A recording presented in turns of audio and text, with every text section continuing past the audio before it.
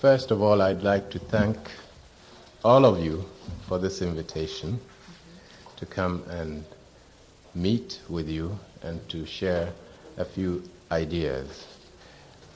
As Brother Mkholisi has said, I did point out that I have no prophetic gifts.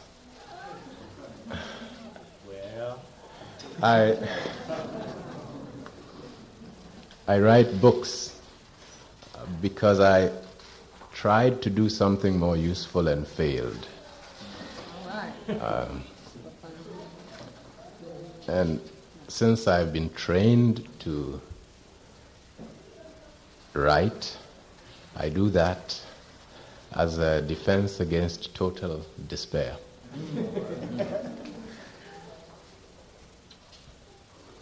And seeing people like you who are actively engaged in trying to salvage pieces of our wrecked lives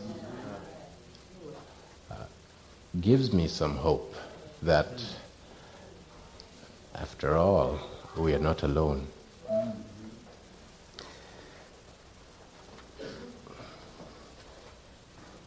It's a pleasure then to be here, to come and observe, and to the extent that it's possible, to participate with you in the work that you're doing. I've been told that your focus today is on the theme of the awakening. I hope to contribute a little bit to your deliberations, and I shall do so by concentrating on the work of an African intellectual who worked for our awakening. His name was Sheikh Anta Diop. Right. Now, if we are concerned with our awakening, it's because we've been asleep. Now, we were put to sleep by historical catastrophes. And you know, when people get into an accident, they need to go to sleep in order to survive the accident. If you're totally conscious when it happens, you won't survive. So sleep is sometimes useful. But after sleep, we have to wake. Now, since these catastrophes began, our minds have been kept in a sleepy state of ignorance through a series of cultural and intellectual anesthetics. All right. Dope. Okay. Now, sometimes the dope is called religion, Okay. Islam, Christianity, Okay. and we go to it looking for relief. Okay. I mean, people don't take dope because they are evil. They take it because they're suffering and they think that it will ease their suffering. Yes, say that, teach. Now, whatever the different names of the dope that we fill ourselves with, the effect is the same, to make us think we are nothing.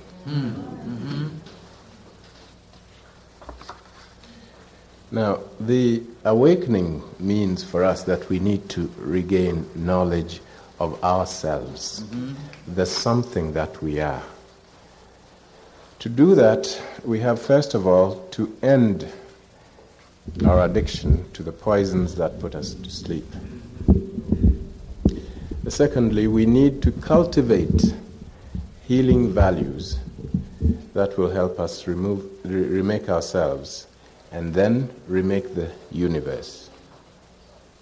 Now, such work requires careful preparation aimed at analyzing and seeing through the false values directed against us. After that, we also need to identify the regenerative values and put them at the center of our own conversations, our behavior, and our institutions. You see, I'm not talking about speeches. I mean conversations, because speeches are wonderful events, but they're just events, they're not processes. They happen and then they can be forgotten. Conversations we always have, every day, and the things we do every day are more important than the fantastic things we do once in a while and forget them. Behavior, because it is possible for us to know what is right to do and even to say it, to utter it. But if we cannot integrate it into our behavior, it is worse than useless, because it serves only as a mask for the wrong things that we do. Now, somebody who does evil and doesn't know how to hide it is less dangerous than somebody who does evil but is smart enough and knows the words to cover all of this. Institutions, because our behavior, our words, everything we do right is ephemeral as long as it's not anchored in something lasting. Because institutions help us maintain the good that we have and weed out the evil that is bothering us. In other words, the meaning of our awakening is that we aspire to create a new way of life.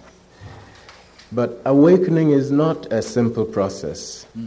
An awakening that is hasty or brutal is bound to be incomplete. A deep, thorough, lasting awakening has to be well thought out, unhurried, slow and gentle, like good rain, like good love-making. Slow, gentle, well thought out. Now, there is a danger in incomplete, hurried awakenings, because the body gets shaken, it's hustled into action while the mind is really still asleep. The result is sleepwalking. Physical action without mental, intellectual, spiritual clarity. And the outcome of such action is predictable. It's a massacre of courageous but poorly prepared souls.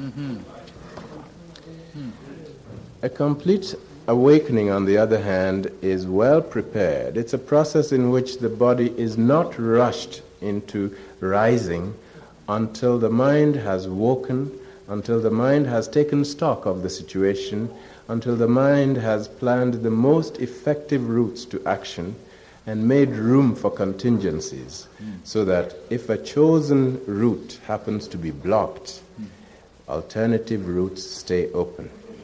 Because motion is important, but it is the path followed that gives motion its meaning.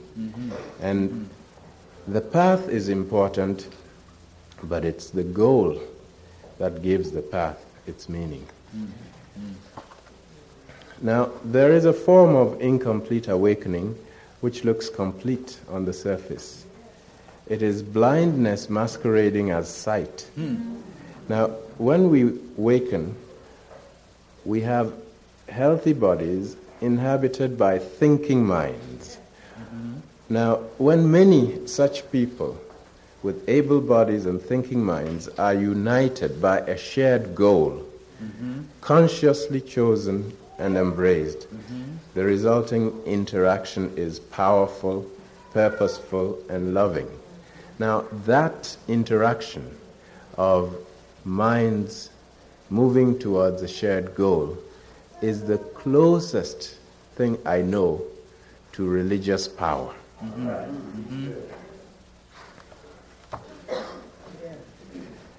Sometimes, though, able bodies can be directed not by thinking minds of their own, but by a believing heart, which, in its blind generosity, in its confused trust, allows the body to follow someone else's thinking mind.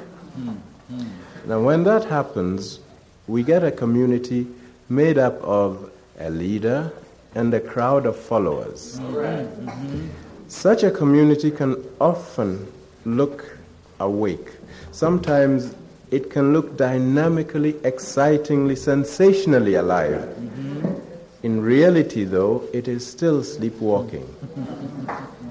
Because the awakened soul does not need to follow a leader. And the awakened guide does not need to be followed. Awakened souls are companions working together, moving together towards a common chosen goal. Now, we think leaders are important because they have knowledge and experience of the paths we all need to travel on. If they do their work well, they will have no followers left. There will only be friends to work with in mutual respect.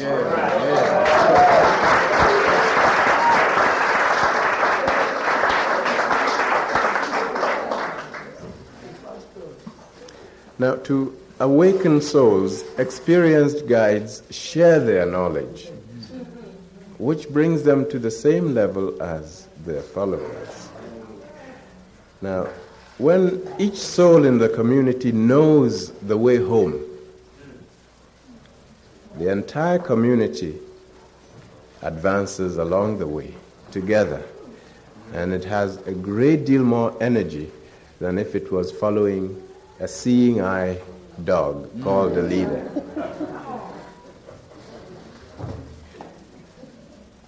Now, the problem with a community made up of followers and a leader is that once the leader goes, the community becomes acephalic. It has no head. It just wanders around. It's a pitiful sight. What is needed is a community where the leadership runs throughout the entire body. Now, for too many centuries, Africans in our sleep have formed communities dependent on leaders. We have had heroes, leaders, saviors. They've been wonderful people, and we've been right to love them. But what happens when they go? Our problems remain. It's therefore time to change the structures of our communities so they don't depend so fatally on leaders, so that they can have such good leaders that they abolish themselves. Time to find ways to open all eyes in the community. Time to find methods for sharing knowledge of goals and paths with all in the community. One of the terrible weaknesses of Africa has been the hoarding of power, the keeping of knowledge as secrets. Now, some of the keepers have done it because they saw knowledge as sources of power, and in that they were right. But in using it as sources of power for themselves and their families instead of for the whole community, they were wrong, and we are paying for the problems they caused.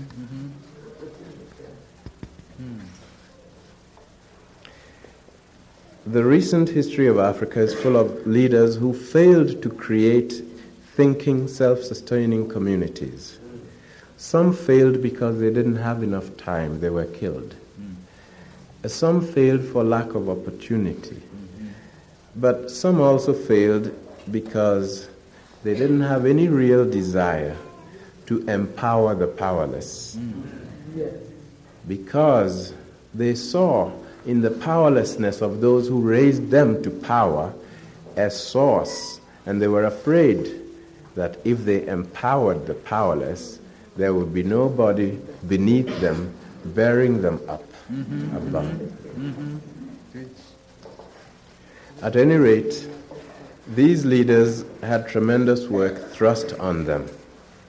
They were too busy to address certain fundamental questions regarding our awakening. That is why, although we have had such wonderful leaders, many of us are still asleep. But we've also had thinkers who did address these questions. One of them was Sheikh Anta Diop. I went to Senegal 10 years ago because I wanted to find out more, not about him, but about his work and the background to it. I tried to get to see him. I knew a friend of his, Osman Semben, who is my elder brother, a writer. He took me to Sheikh Anta Diop's house several times. We did not meet him because he happened to be out for one reason or the other. So I would say, well, it wasn't in the cards that we were to meet. But I would like it understood that I think whatever he tried to do, it would be an honor for people like me to continue that work. Now, the questions he addressed were the following. Who, in fact, are we? What is our situation? What is our real history? What do our present prospects look like? And what are the resources, the natural and material resources, the intellectual and spiritual resources we can use? How can we reclaim these resources, then use them to improve our future prospects? Now, Sheikh Anta Diop spent his life working to find answers, and the fruit of his research is contained in the work that he left behind. I have been following that work for so many years now, and it saddens me that he's got so much work which is not known in the English-speaking part of the world, because he wrote in French. When I arrived in Senegal, I contacted the university and I told them that I was capable of translating all Sheikh Anta Diop's books, because I've been trained to do that work. They said no. So what is available in English is usually bits and pieces from one book together with something else from another and so forth. Now, that is okay, but a better way to make his work available would be to translate all of it. And there are people willing to do that work. There will not be time to go into details about what is contained here. I shall try and make an outline. It will be inadequate, but if there is an opportunity to go deeper into the content of this work, I hope we can take it one day. To the question, who are we? Sheikh Anta Diop answered, we are Africans. Now, that seems like an obvious answer, but I remember there was a time when if you said to some people, I think you're an African, no, really, wow.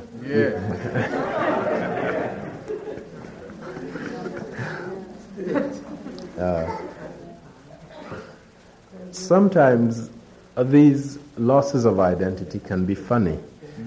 When I was a boy, I met an African American called Sinclair Drake. He came to Ghana, and there was some reason for me to meet him, so I went to meet him. And he told me a story that he'd just been to the Congo, and he was in a hotel, and an African waiter came to him and said, "Where are you from, sir?" And Sinclair Drake said, "I'm from America."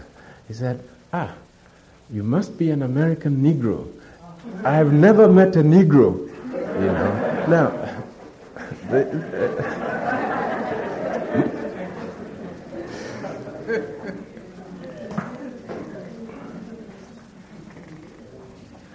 so we have not always known ourselves as Africans. And to this day, if you go to the continent of Africa and you meet somebody and ask him, "Who are you?" they're not likely to tell you, "I'm an African." They will say, "I'm a Nigerian, I'm a Ghanaian, I'm a Tanzanian, I'm a Mozambican," you know, anything but "I'm an African." They don't know what it means to say, "I'm a Nigerian." What was Nigeria before white people met in Berlin to decide that whoever could draw lines along the territory and put guns to defend those areas owned the territory? So the identities that we have are fake identities. We have to remake our identities, and the best identity we can have for now is the African identity, the continental identity. All right. Yes, sir. Now, what is our situation? Again, to that question, Sheikh Anta would answer: confusion, division, multiplied by ignorance. But you see, he did not say these things to condemn us. He said them as a prelude to suggesting ways of ending our confusion, our ignorance. What is our history? He spent a lot of time answering the question, because remember that there was a time not very long ago when the idea itself of Africans having a history was considered unsound, academically wrong. Now, you could not defend that in any thesis. Now, his answer was, not only do we have a history, but we are the root of humanity. We were there at the beginning.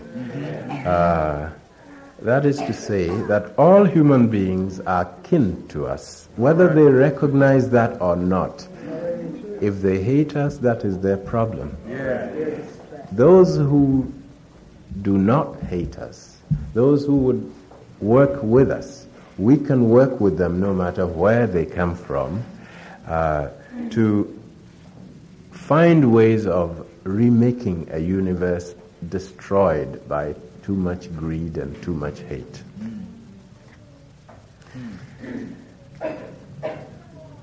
He also said that we are at the root of civilization. This is another area from which we had been pushed. Now, we need to study seriously in order to understand what he was saying. He learned to read the records of ancient Egypt before he was able to assert, "No, you people are lying." That, in effect, was what his thesis was saying. He was saying to his professors, "Now, your traditions are lying. This is the truth. Look at it." It was a courageous thing to say, but to the end of his life, he suffered for it. Now, it is not sufficient for us to just accept what Sheikh Anta Diop did and say, "It's done." We need to do the studying that will make us possess these resources. There are highly valuable intellectual resources. And you know, we should be teaching little children how to read and write hieroglyphic characters, ideograms, because the values are there. But we don't do it. We don't have any plans for doing it. We don't have the institutions for doing it. I've met plenty of people who know enough to take names from ancient Egypt. When I ask them, can you write? Say no. They are waking up, but they're sort of stretching. And enjoying just that early morning feeling of being awake again. Well, it's time to get up. There's work to do. You see.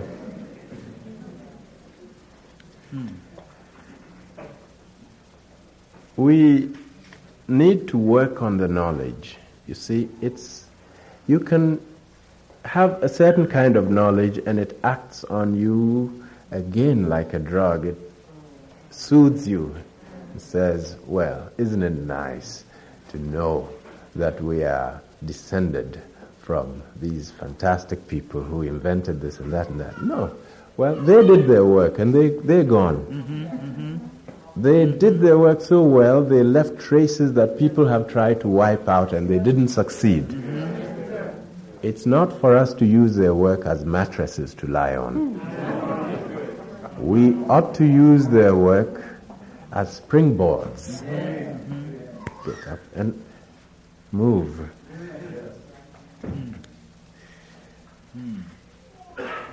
What are our prospects? Now, for centuries, we have been organized according to principles that are completely alien to us. Principles of profit and advantage. The greatest African values are principles of justice, balance, reciprocity, which the ancient Egyptians called ma'at. You will not find these principles at work in any of the great institutions of the modern world. The great institutions are the World Bank, the International Monetary Fund, and so forth, and all our political leaders are going to these people and saying, teach us what to do. Well, all these banks and stuff can teach is destruction. They can tell people, cut down your forests, sell the wood cheap, then you'll get some foreign exchange. With the foreign exchange, you can get some guns to defend your president against people who are hungry and who may get angry. Now, we're going along with this because we don't know our own values. Our values are opposed to this kind of stuff. The search for profit, the search for advantage. Well, we are people who have suffered from this search for profit. People have come to Africa to buy people, human beings. There are certain resources that should never be sold. If African values were on top of our existence, we would never sell land. No. We would never sell water. No. We wouldn't sell the air, the sun, and we wouldn't sell human beings. But we did. And in order to recover our values, we have to go back and know what they are and find ways of affirming them against all the power of destroyers. Now, we shall not move out of our deprivation unless we recognize our resource bases and work out intelligent ways to reclaim them. This requires precise knowledge of what these resources are. In a little book that was I think, translated into English. I have not read the English version, but it's called Les Fondements économiques et culturels d'un État fédéral d'Afrique noire. The economic and cultural bases, foundations of a Black African federal state. I think it's available in English translation. Sheikh Anta Diop laid out the resources we have if we look at the entire African continent. Because, you see, if you look at a country like the Gambia or Sierra Leone, if you cut it off from Africa and you try to see what resources do they have, you will come away thinking, well, these are poor people. Look at the whole continent and you see that poverty is just nonsense on such a continent. That's a continent 3 times the size of the United States, with a lot of wealth, so much wealth that people come there to get the basis of their well-being. And it's been happening for centuries, and the continent is still not exhausted. But we need to stop this pillage. We need to find ways to stop this pillage. And that starts with knowledge of ourselves and what our resource bases ought to be. Spiritual resources. There was a time when people, African people, people of African descent, thought that we didn't have intellectual resource bases. That if we wanted to think, we had to go and borrow from other people. We know better now. We know better now, and it is time for us to get a hold of these resources. But for all that, we need to study. Unfortunately, we have been told that knowledge and study isn't our bag. We need to get out of that way of thinking, because forward movement is not going to happen unless we recognize that there is a hierarchy of values, that a human being, according to Tahetep, is made up of a head, a belly, and sexual organs, among other things. But if you want to stand up as a human being and work as a human being, you have to recognize that the head is higher than the belly, and both are higher than the sex.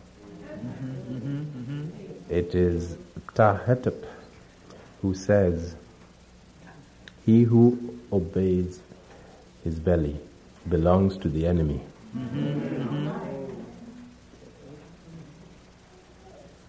And I happen to know of a vow that healers make among my mother's people. Before they can become certified healers, they have to learn a number of things, including discipline.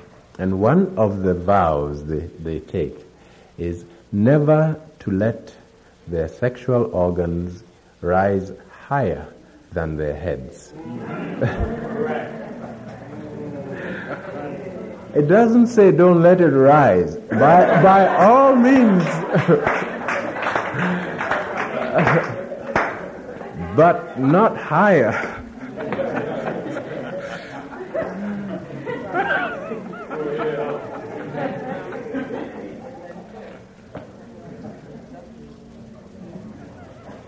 Now, it won't be enough then to find these values, and it won't be enough to absorb them. We need to develop institutions of awareness to help maintain them, to help make them more permanent than they have been so far. A knowledge of our spiritual and material inheritance. to be given to our children from an early age. If you wait till somebody gets to the university before you teach them this, it's too late. All right, The first day they come to school, they ought to be learning these things. In ancient Egypt, they began at 4.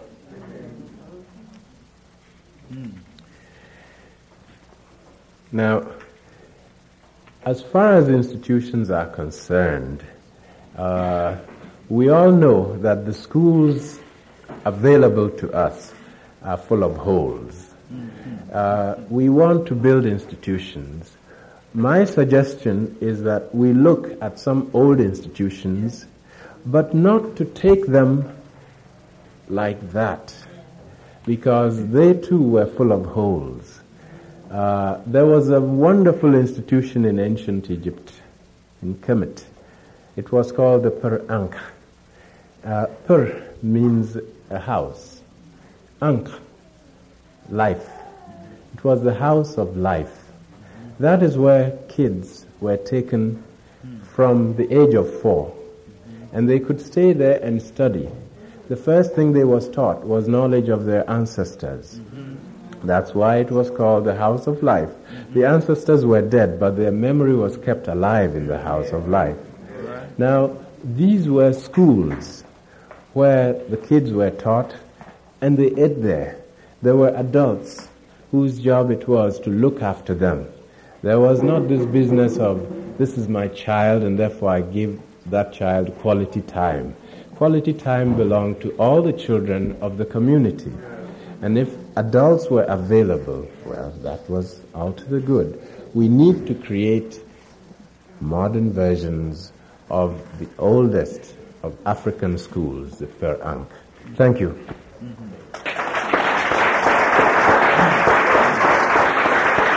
have the time to